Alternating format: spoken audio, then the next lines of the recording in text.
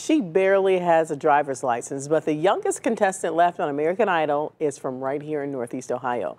Emyrson Flora continuing to wow the judges in her run to be the next American Idol.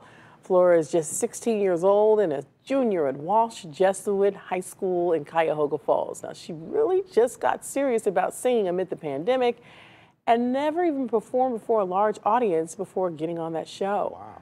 Her special and memorial performances even surprising her school guidance counselor.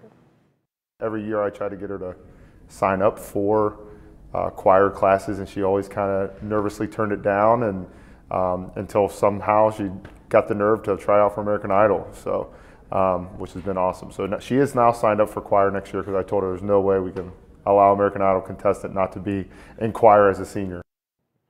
Now you can see her take the stage again, and that's next Sunday at 8 right here on News 5.